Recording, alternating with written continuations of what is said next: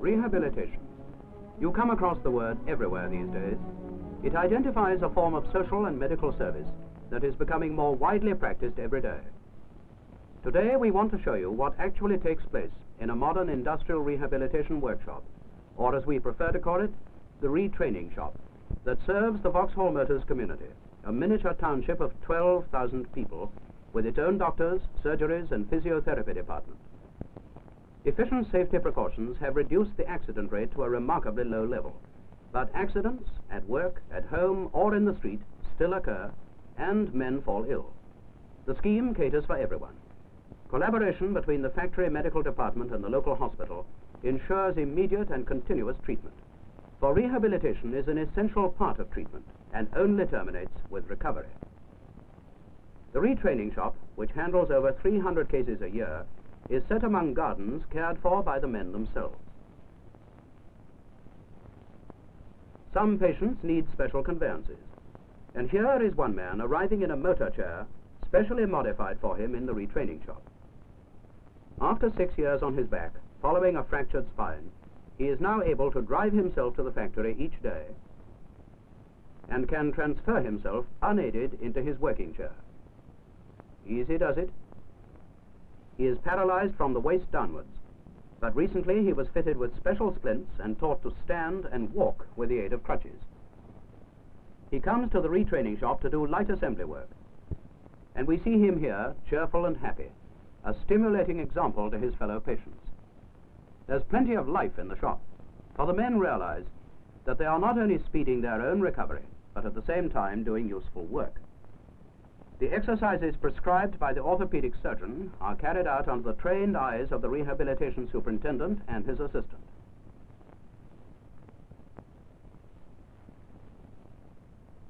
Such light bench work as this allows patients to sit when necessary and provides clean, dry jobs, essential where unhealed wounds have to be treated. This patient dislocated the outer end of his collarbone and is being treated in a collar and cuff sling. There is no question of his having to stay away from work. He is using his injured arm in the assembly of petrol tank filler caps. Note how this movement brings all the muscles of the arm and shoulder region into play, though there is no movement of the shoulder joint itself. This means that the wasting and stiffness that usually occur after prolonged immobilization never have a chance to develop.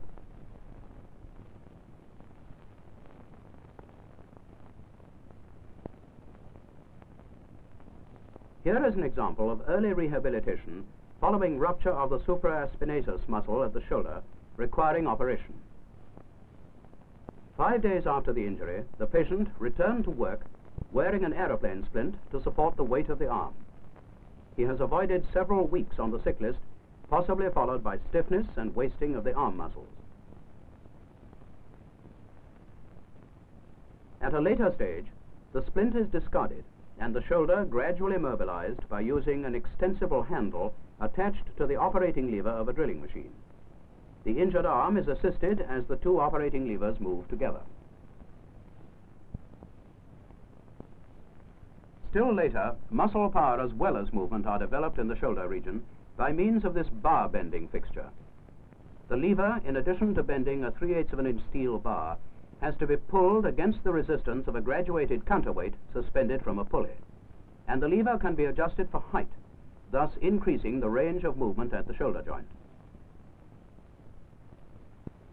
The height of the lever here has been raised to increase shoulder movement. The force required to bend the bar has been stepped up by hanging graduated weights over the pulley attached to the end of the lever. Another example of early rehabilitation. This man fractured his spine on Thursday and was back at work in the retraining shop the following Monday. Usually, such an injury keeps a man away from work for weeks or even months. While he stands at work in a spinal jacket, he bends pipes to exercise the spinal muscles in a manner essential for full recovery. Pipe bending is also of value because of the range of movement it gives to the finger, wrist, and arm joints. The man on the left severed some extensor tendons of his left hand and also fractured his left thumb. We shall see a close-up of his hand at work in a moment. The fractured spine case in the center we've already met. Their companion on the right has eye trouble, but he is being trained for work which can be done by the sense of touch. Pipe bending, which by the way is standard productive work, is progressive. The patients start with soft copper pipes, and as the range of power and movement improves, pass on to pipes of steel. It is work which is particularly valuable in cases of stiff fingers caused by injury or sepsis, for it stimulates the blood supply and improves muscle tone. All the pipes are used on the cars and trucks. The man on the left is recovering from severe shoulder and head injuries. The other man fractured the scaphoid bone in his wrist. His plaster has been cut away to allow freedom of movement to the fingers, which encourages more rapid and certain healing of the fracture. This is an instance of how standard hospital methods are modified to fit in with industrial experience. Here is a later stage in the treatment of a fractured spine. By pulling on this 4-foot bar like an oarsman, the spinal muscles are repeatedly contracted, probably the most important single factor in the treatment of a fractured spine.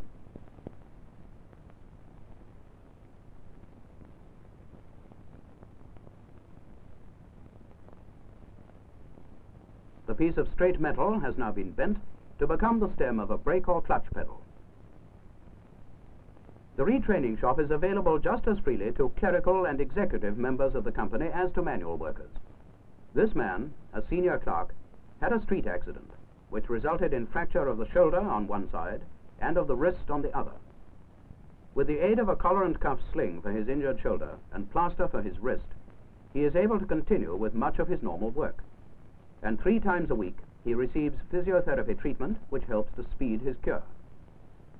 As his recovery advances, he attends the retraining shop each day to exercise his injured shoulder on a drilling machine. The range and power can be increased by changing the component for one that needs a larger and deeper hole. Notice how a man is able to use his arm even though it is immobilized in plaster. The additional exercise afforded by the constant raising and lowering of the transparent guard of the machine is of considerable value.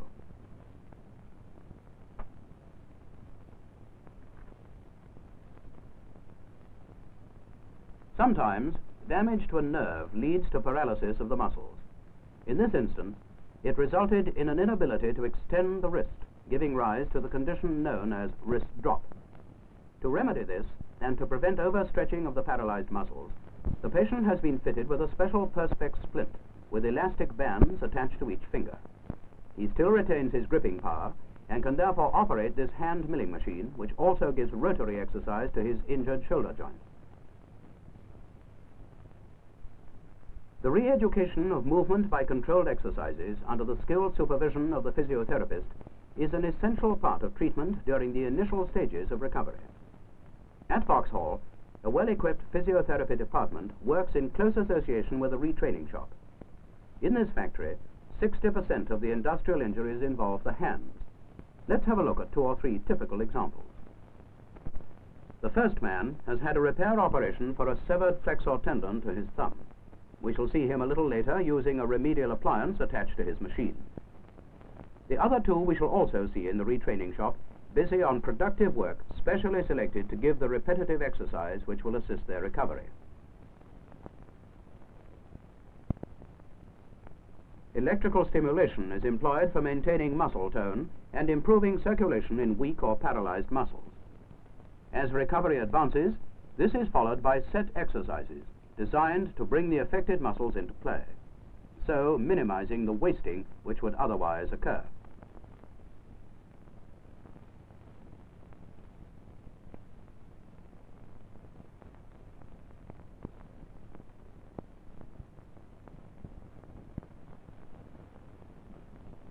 Delicate movements cannot always be reproduced mechanically through the medium of machine or bench work.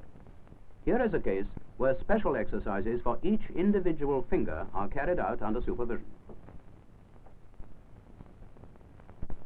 Hot wax baths are of particular value where there is stiffness of joints, or when wounds after healing have resulted in scarring, contracture, or cold blue fingers as a result of vascular disturbance. The man with wrist drop has now fully recovered. Careful splinting in combination with electrical treatment and remedial exercises in the retraining shop have accelerated the natural process of cure. Special splinting with perspex can reduce immobilization to a minimum. Following an extensive operation on the palm, the patient had his hand splinted, gradual flexion of the fingers being encouraged by using grips of diminishing diameter. The plastic material known as perspex is extensively employed in splint making. The material arrives in large transparent sheets from which the rough shape of the splint required is cut. A template or blank shape is used for marking out before the perspex is sawn through. The edges are then trimmed smooth by filing off.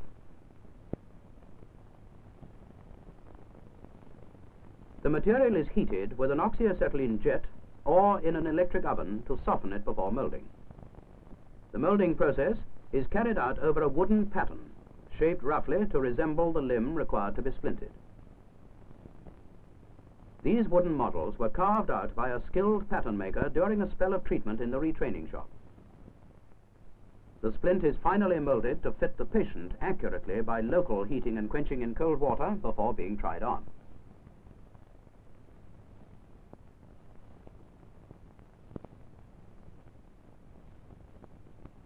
Holes are then drilled in the splint to make it lighter in weight and to allow perspiration to escape.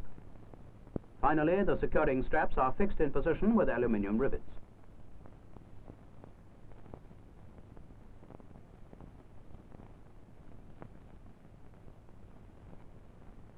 Here is the completed splint being fitted. Accurate molding of this material can give almost complete immobilization. And because the splint is easily removable, local examination and treatment, which will be impossible with plaster, present no difficulty.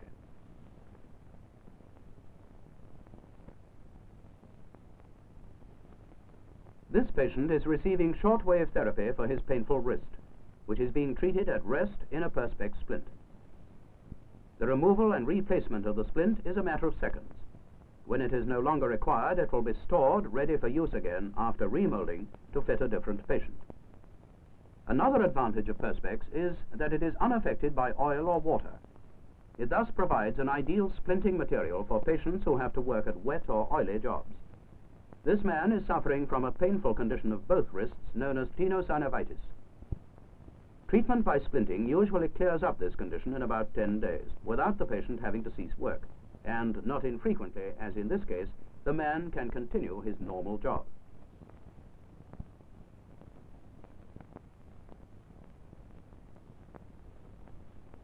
When skilled tradesmen such as this one require rehabilitation, we try to put them on work which involves the making of remedial appliances. All the appliances in use are designed from anatomical blueprints by the retraining shop staff, guided by the surgeon. The one being built here is known as a duplex horizontally opposed drilling machine. It's a case of all hands to the pump during the operation of scraping the bed of the machine. When completed, this machine will give abduction or shoulder raising exercises to both arms simultaneously.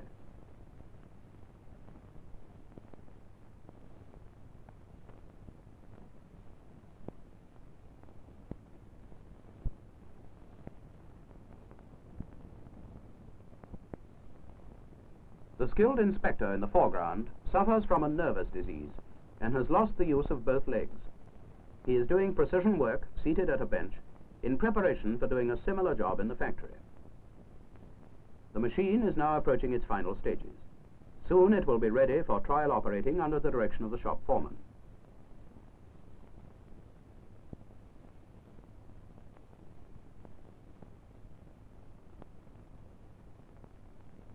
resources of the retraining shop are sometimes called upon in the design and manufacture of intricate apparatus for experimental work. This example was made at the request of a consulting surgeon. It will be used in a study of the effects of graduated stresses and strains on the vertebral column.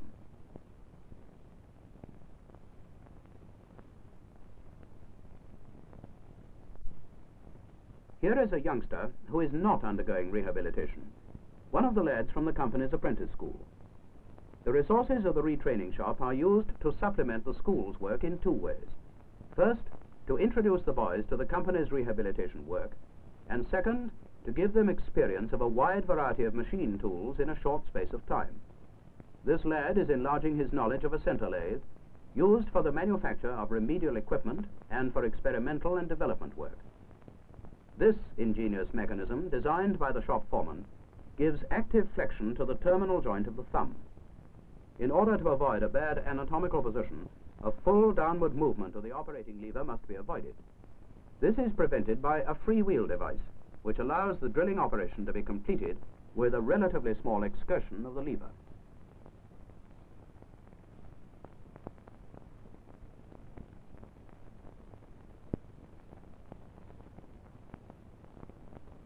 Another highly skilled patient. His technical knowledge is frequently called upon for the setting up of machines and for the instruction of apprentices. Convalescing after a long illness, he is instructing another patient in the use of a capstan lathe and inspecting the components as they leave the machine. Not all the patients are familiar with machine operating, but if certain remedial exercises can best be obtained from machines, the necessary instruction can be given.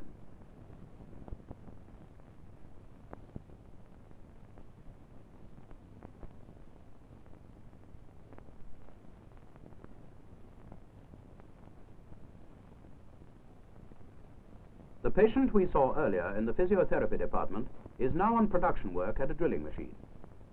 This machine has been fitted with a grip specially designed for him, which moves the thumb in a downward direction every time he pulls the operating lever towards him. The range of movement can be increased or diminished by means of an adjusting screw. Different grips are used for exercising other joints. This one operates by a downward thrusting movement of the lever and is designed to give passive extension to the terminal joint of the thumb. In this way, the patient is re-educated into the feeling of natural movement as a preliminary to active exercises at a later stage. Stiff joints and local disturbances of circulation, the result of injury, are greatly benefited by remedial exercise in a warm atmosphere. One way of doing this is to insert the injured part into a perspex box which surrounds the operating lever of the drilling machine. Warm air is driven by a fan from an electrical heating device attached to the machine. A typical example of this treatment is shown here. A patient who suffered a crush injury to his fingers, resulting in compound fractures. This patient sustained a severe laceration of his left wrist, severing the muscles, tendons, and nerves of his forearm. These were sutured at operation in hospital. 5 weeks later, he returned to selected work in the retraining shop. He had extensive scarring of the forearm and was unable to straighten the wrist or fingers. A special grip was designed for him and attached to the operating lever of his drilling machine, and the lever was altered from the normal position on the right to the left-hand side. He is obviously trying very hard to get more movement into his wrist and fingers. No easy task on his first attempt at machine work after such a severe injury. The grip is designed to assist in straightening out the wrist and fingers gradually but surely as he operates his drilling machine on normal production processes.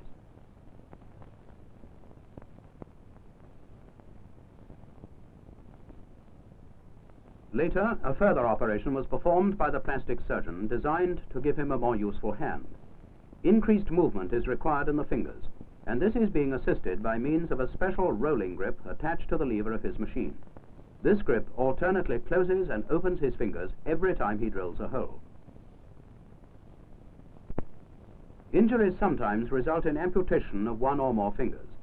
This man, who lost his left forefinger and severely lacerated another, is back at work in his dressings on the same day, having lost no time. Later on, when his amputation stump has healed, it must be hardened off and encouraged to move as much as possible. This is assisted by a padded grip with a soft rubber diaphragm attached. The stump is repeatedly pressed into this diaphragm so as to mobilize it while operating the machine.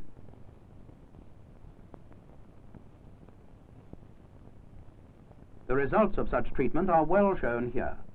The patient now has a mobile, useful finger stump which will not get in the way while he's at work, though there is still some scarring of the middle finger which will require further attention to prevent contracture and deformity. In this case, the scar must be stretched by using the hand and fingers on a swivel type of grip. As the hand is depressed, the fingers and amputation stump are repeatedly straightened out, so that the scar tissue has no opportunity to contract and cause deformity. This appliance is also useful for mobilizing a stiff wrist joint.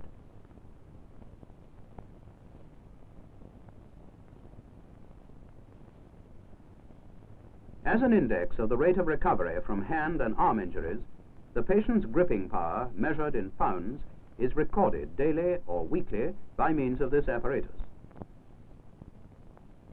Bench equipment, such as this hand press, which is adjustable for range of movement, gives exercise to the wrist joint, and this ingenious tapping device was designed to develop rotary movement of the forearm. This patient severed the flexor tendon of his left thumb. He has to depress the spring-loaded plunger in order to position the next hole for tapping. A perspex splint is fitted round the thumb to ensure that only the affected joint is used. Greater power can be developed by increasing the tension of the spring. For manual workers, injuries to the shoulder and elbow joints may be followed by considerable incapacity. Graduated movement through the medium of this spring-loaded riveting machine affords an excellent means of exercising these joints. The retraining shop is not regarded as a special unit isolated from the rest of the factory. The patients have a steady stream of visitors, shop managers, foremen, and fellow workers who take a keen interest in their progress along the road to recovery.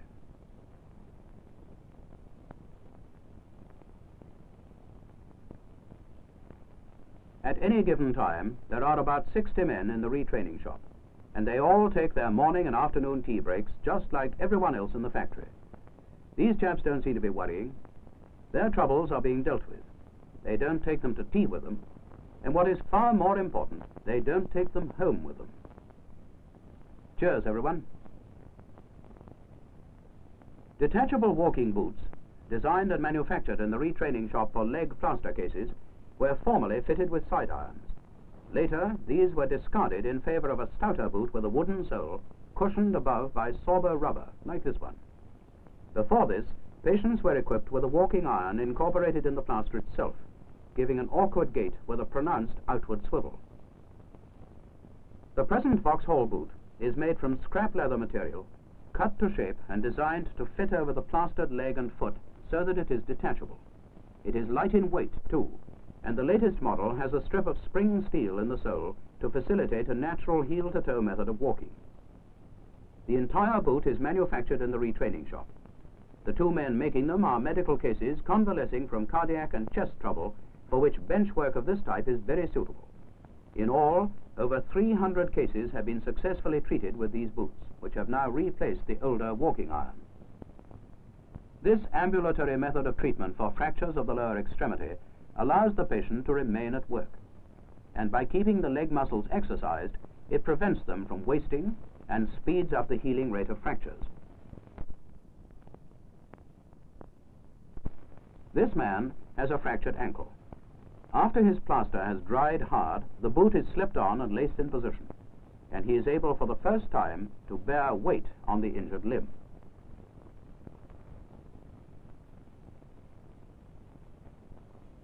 Thus equipped, he walks naturally and briskly back to his ordinary job on the factory workshop floor, with little or no inconvenience and with a minimum of time away from work.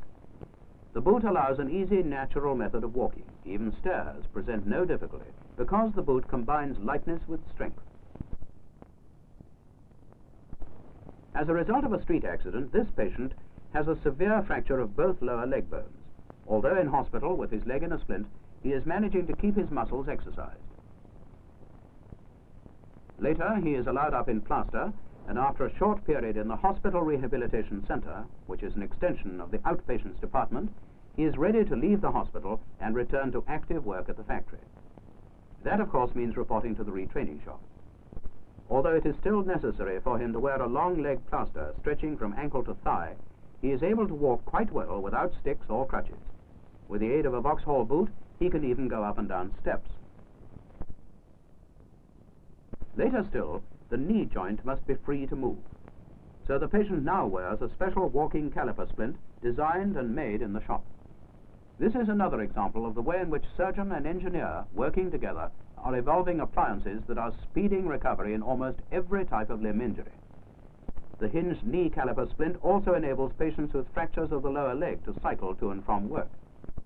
Even children can be successfully treated in the Vauxhall boot. This little chap can now ride his bicycle despite a fractured ankle,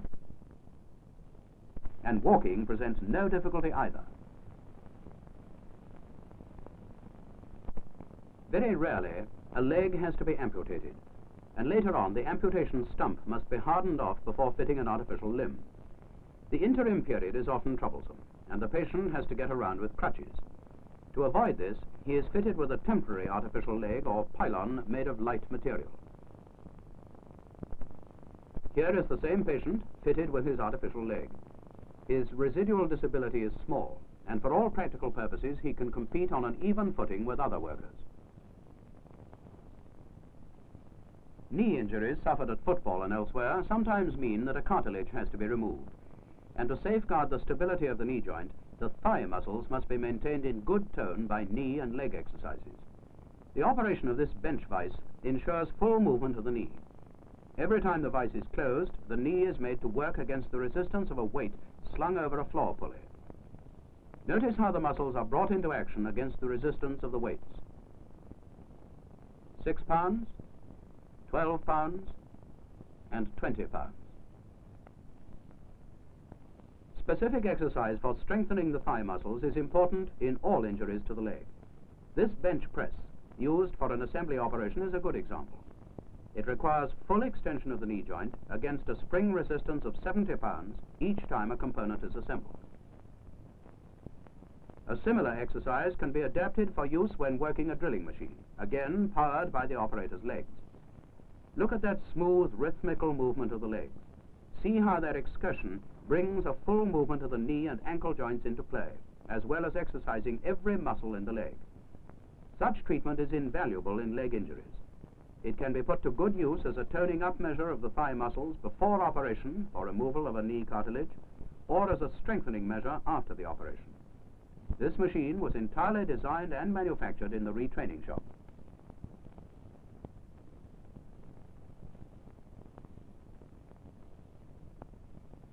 This machine is riveting brake shoe linings for passenger cars, the motive force being applied by the operator's legs.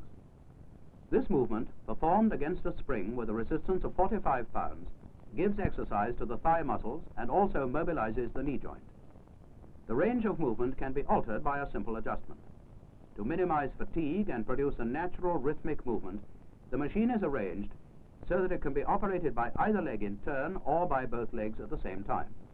The design and manufacture of this kind of equipment demands considerable skill and ingenuity on the part of the rehabilitation superintendent and the shop foreman. The retraining shop produces brake lining assemblies for Vauxhall cars. Making and assembling standard components, instead of doing the usual type of work done in an occupational therapy center, helps to smooth out the changeover from convalescence to full work. The men know that they're doing something useful, and that means a lot.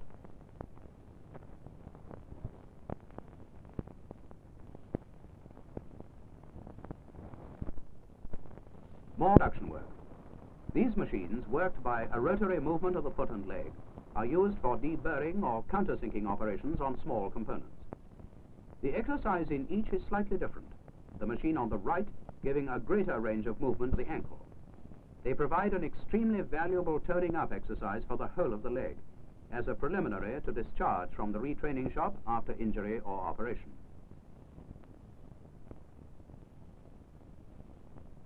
Notice how all the muscles of the leg are brought into play. A spell on these machines takes the place of set, non-productive exercises which would otherwise have to be carried out at this stage in the physiotherapy department.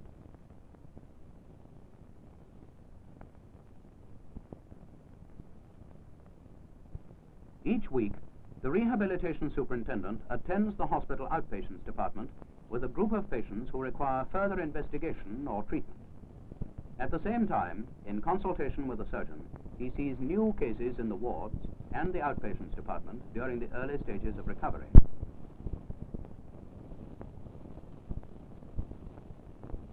By arrangement with the patient's doctor, these cases can then either be admitted to the retraining shop or return to selected work in the factory. Consultation between members of the rehabilitation team is the key to success. This team includes the consulting orthopedic and plastic surgeons who undertake the management of injury cases. They also guide the rehabilitation superintendent, who, by the way, is a skilled engineer, in the choice of work and in the type of remedial equipment to be employed. The other members of the team seen here are the factory medical officer, the physiotherapist, and the shop foreman. Every week, the complete team does a round of the retraining shop to see each patient actually at work. In this way, the rate of progress towards recovery can be estimated in relation to the remedial work performed. Sometimes a grip or a gadget must be altered, or the type of exercise changed. And these consultations between surgeon, doctor, engineer, and physiotherapist are of the greatest value, each learning something of the other's problems. The patients benefit too, because they realize that the solution to their problems lies on the workshop floor rather than in the consulting room. Here we see a decision being taken to incorporate a plastic grip in a wrist plaster.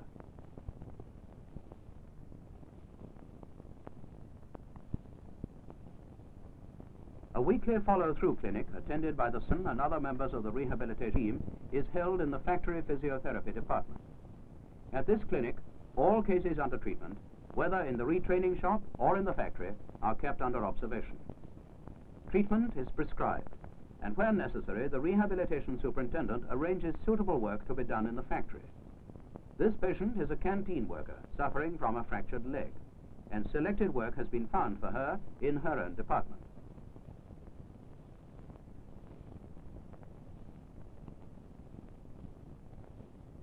This young man sustained a severe compound fracture of his lower leg in a road accident. He has been fitted with a knee caliper splint designed to facilitate walking while at the same time giving support to the knee joint. It is important in such cases to get movement into the knee joint as early as possible, as this prevents the stiffness and muscle wasting which result if the leg is not being used.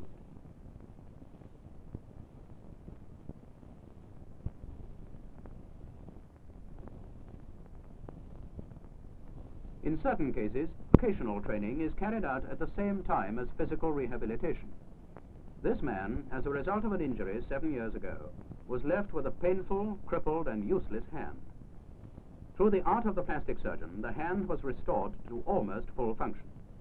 All the time this treatment was going on, the man was being trained for a special assignment as an inspector. We see him here with the rehabilitation superintendent filing templates to blueprint instructions, work which demands a high degree of training under skilled supervision. This type of work was specially selected to maintain the gripping powers that have been restored to his fingers after many months of patient work. Gone for this man are the days when it seemed that the future held only the bleak prospect of a one-handed job. And so to the end of the day, the end of the week. Wages are standard, except that lieu bonus is paid instead of production. In this way, working with as little as possible. Normal work, normal pay, and normal hours, except that the men in the retraining shop knock off 5 minutes early so that the main exodus can be avoided. Economic and psychological factors are of the utmost importance in any rehabilitation scheme, because the patient must never mope about at home in idleness, and his thoughts must be kept on recovery. The patient with his spine in plaster still throws a nifty dart, as the rehabilitation superintendent and the ambulance driver find out to their cost. While the cartilage patient, after fun and games in the retraining shop, gets back to serious business. For the patients, another day is ended, another day nearer recovery. To the other members of the team, it means a new tomorrow with fresh problems and fresh opportunities.